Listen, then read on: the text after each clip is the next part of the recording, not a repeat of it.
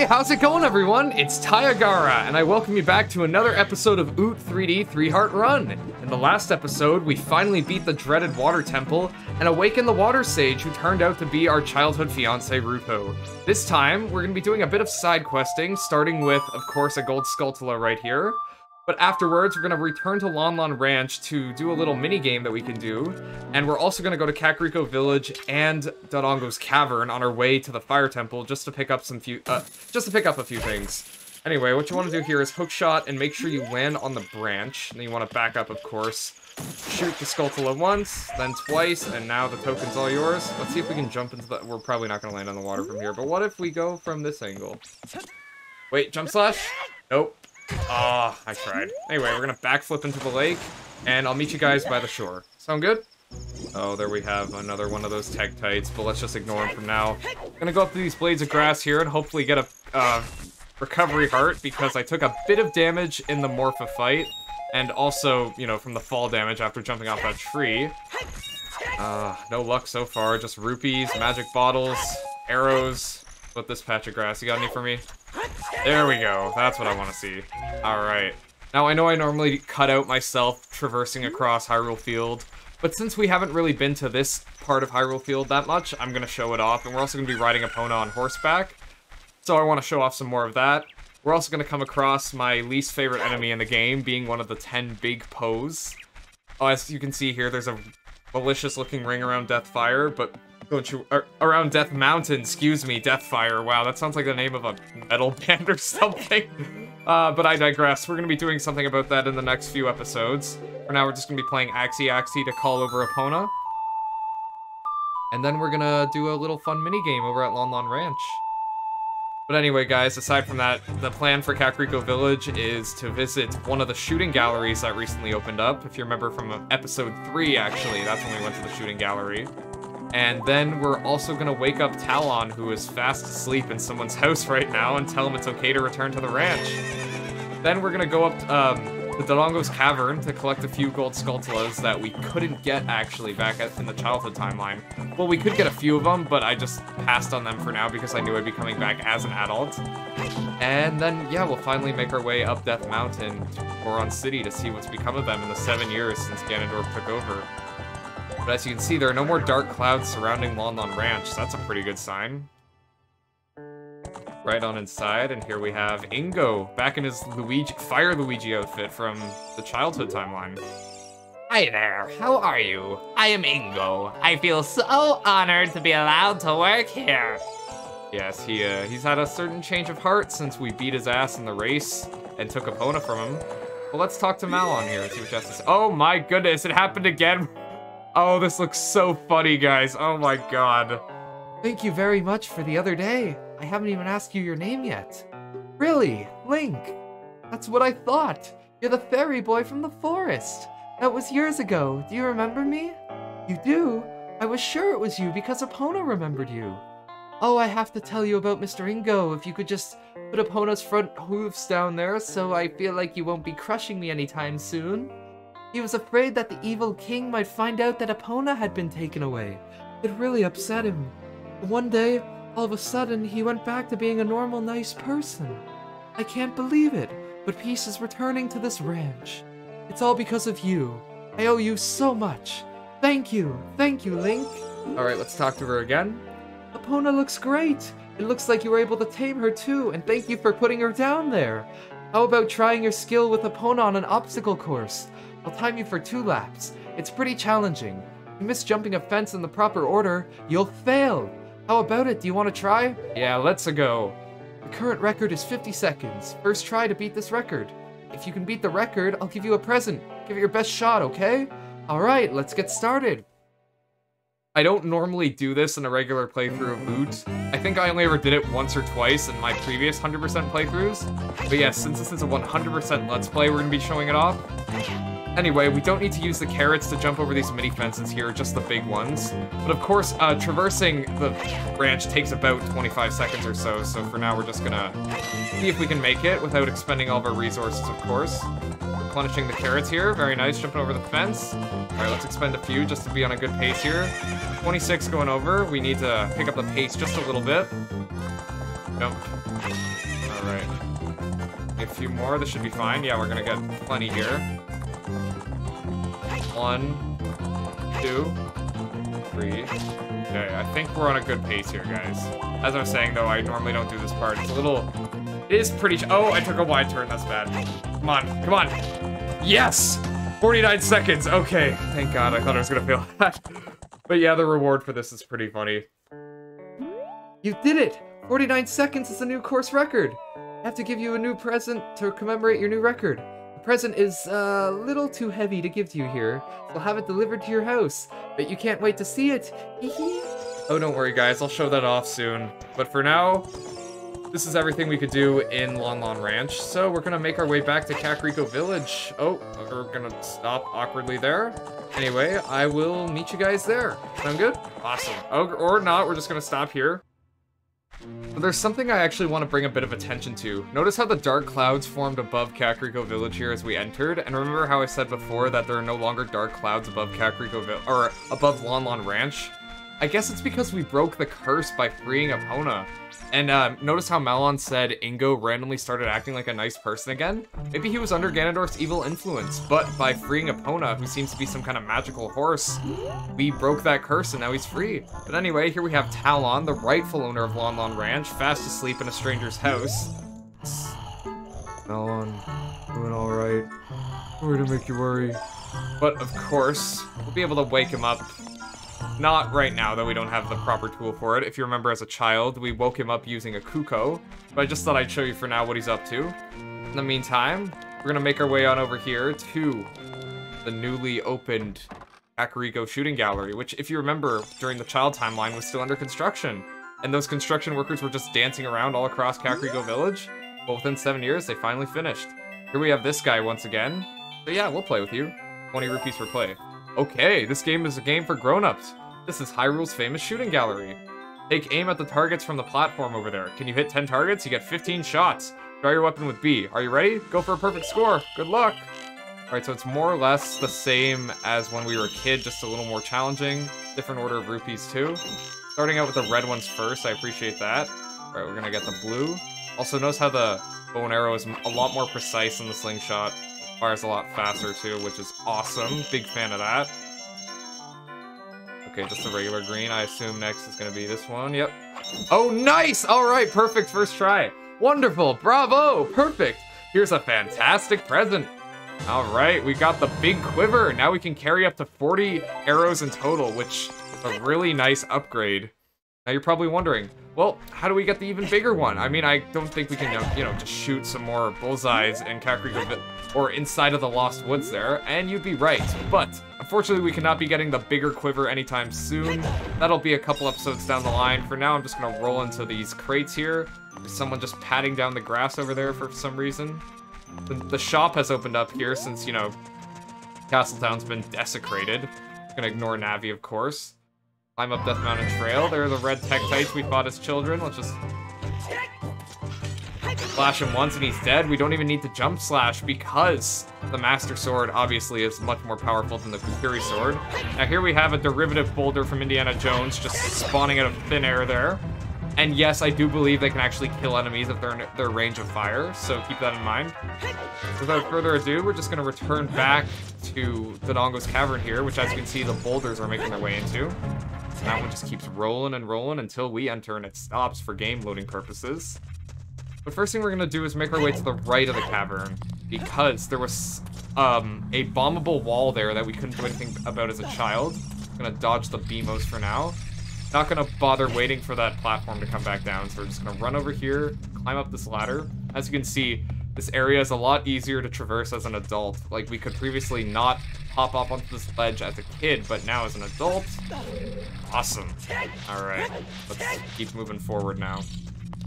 The room with the Dodongos.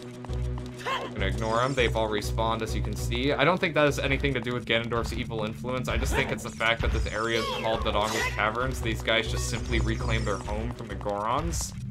Once again, as I mentioned before, there's a business scrub behind that wall, so I really don't care to engage with that. There are only certain business scrubs in this game that deserve my business because I need their, you know, item upgrades. That's all they're good for, in my opinion. Gonna make our way in here, steal some peace. Rupees, very nice. I'm gonna be needing a bomb in a second, so I'm just gonna grab that real quick. Alright. Through the door now. Oh, yeah, Link looked very concerned there for a second. We have some baby Dodongos. Ignore them. Alright, make our way on over to this bombable wall here. Drop one down. Then, for now, we gotta move a little... Where's Navi? There, okay. Notice how she flies away and turns green? Well, this time we're actually not gonna be playing the Song of Time. We're gonna be playing a different song. A song from an entirely different Zelda game, actually. Take care of the baby Dodongos first, of course. There we go. Alright, now we're gonna back up a little because I don't want to get caught by the explosion. But yeah, we're gonna whip out Eel Ocarina once more and play the Scarecrow song. Or the Song of Healing, rather, but you catch my drift. With the most immaculate timing in the world, but as you can see, there's Pierre. He spawns up by that gold Skulltula because his friend told us that he would tell Pierre to look out for us and he would spawn whenever we played the song. But yes, there's our next gold Skulltula. And we're about to grab another one here. And it's not a 2-for-1 special, it's actually a 3-for-1 special because there's another one that we can grab. But for now, we're just gonna have to kill all the keys in one fell swoop. That was awesome, guys. Anyway, we're just gonna make our way out this door here and onto the left side of the cavern from the central room. We can exit out here. The baby Dodongos have respawned, and Pierre's just gonna chill out here until we need him in the next fire-themed dungeon. Spoiler alert. Oh boy. Okay, that did not go according to plan, but I'm very grateful I didn't get hit there. Gonna make our way on through here. And yes, to the left side of the room now.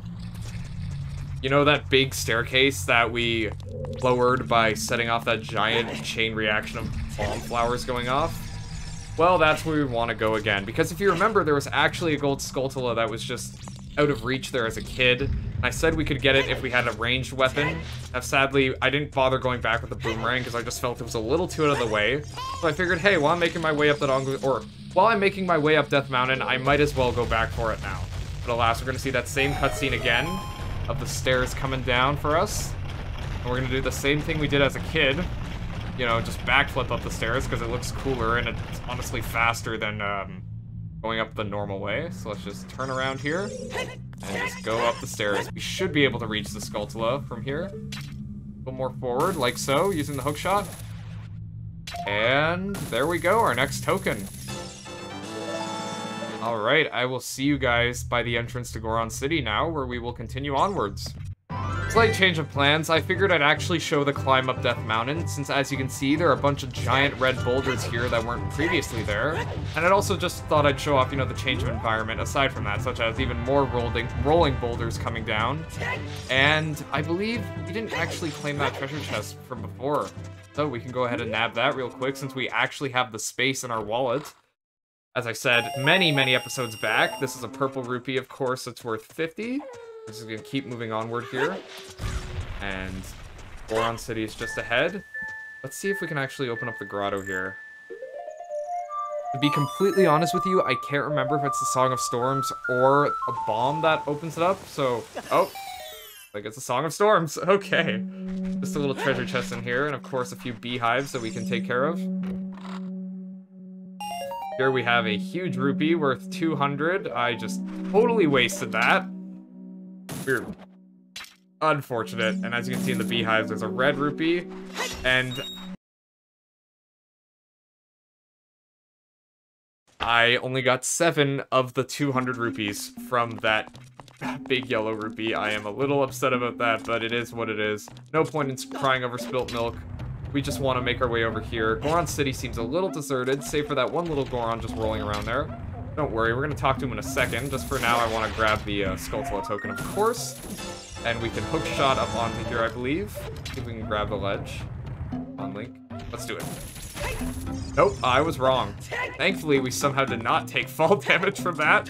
But without further ado, we're just going to make our way on up to the second floor and stop that Goron from rolling around. See if you can tell us why Goron City's so deserted. Maybe even give us a new colored tunic, maybe, hypothetically. That would be pretty cool. Seems to have taken the place of the previous Hot Rodder Goron who was making the rounds around here. You know, gave us our bomb bag upgrade. Oh, he's going the other way. Okay. gonna have to go and meet him out in the open. I guess he's claustrophobic, much like myself. Not a fan of those cramped spaces. How about you guys? Let me know in the comments. Are you claustrophobic? Do you not do well with tight spaces? I know it's not the most uncommon. Oh, we got him. All right. How could you do this to me? You're Ganondorf's servant. Hear my name and tremble. I am Link, hero of the Gorons. Bruh. My name's Link. Imposter? What? Your name is also Link? Then you must be the legendary Dodongo Buster and hero Link. My dad is Darunia. You remember him? Dad named me Link after you because you're so brave. Aw, that's actually really sweet. Sorry, I knew that happened, but just really thinking about it, it's really sweet, actually. Like, could you imagine someone respecting you so much that they name their firstborn child after you? That has got to be an honor of the highest caliber. I guess I just didn't really think about that much as a kid when I first played this game, but I'm getting sidetracked. It's a cool name. I really like it. Link, you're a hero to us Gorons. I'm so glad to meet you. Please give me your autograph. Sign it to my friend, Link of the Gorons. Oh, I guess it's not a good time to ask you this. Please help everyone. My dad Darunia went to the fire temple. A dragon is inside. If we don't hurry up, even my dad will be eaten by the dragon. Ooh. All right, let's see if we can calm him down. Let's ask about the dragon. A long time ago, there was an evil dragon named Volvagia living in this mountain. The dragon was very scary. It ate Gorons. Using a huge hammer, the hero of the Gorons, boom, destroyed it just like that. This is a myth from long ago, but it's true. I know because my dad is a descendant of the hero. Oh, you'd better try to calm. Okay. Let's ask about the Gorons next. Everybody was taken to the fire temple. While my dad was out, Ganondorf's followers came and took them all away. All of them will be eaten by Volvagia. Dad said that Ganondorf had revived Volvagia. As a warning to those who might oppose him, Ganondorf is going to feed them all to Volvagia. Dad went to the fire temple all by himself to try to save everyone. Please help, Link. I'll give you this heat-resistant tunic. All right, we've got the Goron tunic after learning that Ganondorf is planning to commit genocide on the Gorons. Jeez. Okay, so this heat-resistant tunic is adult size, so it won't fit a kid. Going to a hot place? No worries. That's right, if you come here to Canada in the summer, you will be all set. Because contrary to the stereotypes, Canada gets really, really, really hot, especially during the summer. Like, oh my god. For the longest time, my house, I still don't have central air conditioning where I live, right? I just got one of those little window air conditioners, and even then, it's just not enough. Like, it cools my room, and it's done a better job than previous air conditioners, but it just gets really hot in here. And as I said before, a couple episodes back, I recently finished up my job as a youth summer camp counselor. And as fun as it was, I just hated the heat. It was miserable out, and I just, ugh, not a good time. Got a lot of sunburn. But anyway, what you're meant to do here is to go to Darunia's room, pull back that giant statue, because Link is just that strong, apparently. Here we are in Death Mountain Crater. Remember, we came here as a kid to get that 1 gold Skulltula, and then in that little alcove over there, as I mentioned before, is a piece of heart. But now we can finally traverse without dying of heat stroke, which is really nice. So what you want to do is hookshot onto this bridge over here, make your way forward, and it's our old friend Sheik doing the superhero landing. It's something that grows over time. True friendship, a feeling in the heart that becomes even stronger over time. The passion of friendship will soon blossom into a righteous power, and through it you will know which way to go. This song is dedicated to the power of the heart. Listen to the Bolero of Fire.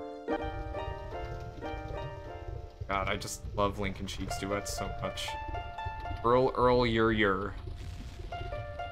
Let's do it, guys. Earl, yer. Let's go! My turn. Ooh, that was pretty fast. Fast, I love this song.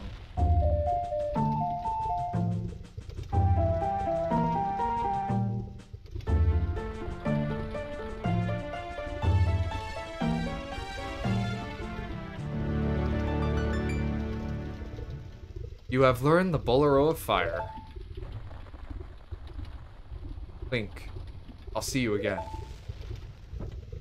And Sheik just randomly causes some flames to appear on the bridge there as she backs up. Of course, gonna blind us with her flash grenade. And we're gone. Straight ahead to the left there is the entrance to the Fire Temple. Now, of course, we will be heading on inside in the next episode of OOT 3D 3 Heart Run, but before we even go over there, we're not quite done yet. I just want to show something off really quick. We're gonna make our way back to the forest real quick.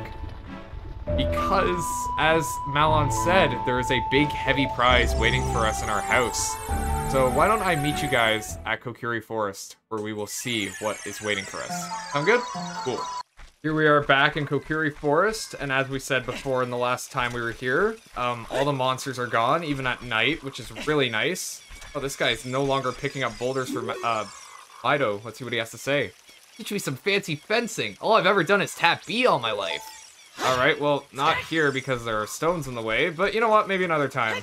For now, since the very first episode, this will be our first time returning to our childhood home, and as you can see, the Sheikah stone to our right there is just going crazy. It's probably very happy to see us. Also, I just walked into the wall like an idiot. Now here, we have our prize, a cow. I guess you could say our house has become a... Cow house? Yeah, where they live. The cows. Anyway, of course, much like all the other cows in the alcove, the main purpose of this guy is to provide us with Lon Lon milk by playing a Pona song for him. But we're not going to do that just now. And also, as Sheik said before when we return to the Temple of Time, if we lay in our childhood bed, we can rest here and recover health, but not only that, we can also do like a bit of a boss rush. Well, not by doing that. That's how you replenish your health and such, but you're going to relive a battle, and every boss you've beaten up to this point in the game is available for a rematch if you so choose to fight them. As you can see, there's a gap between Phantom Ganon and Morpha because you are intended to go to the Fire Temple first, but I didn't feel like it. Anyway, that's all for now. I just thought I'd show it off. In the next episode of Oot 3D 3-Heart Run, we're going to make our way back to Death Mountain Crater and begin our adventure through the Fire Temple. Till then, guys, my name's been Tyagara. I thank you all so much for watching. This is my cow, Jessie, and we bid you guys farewell.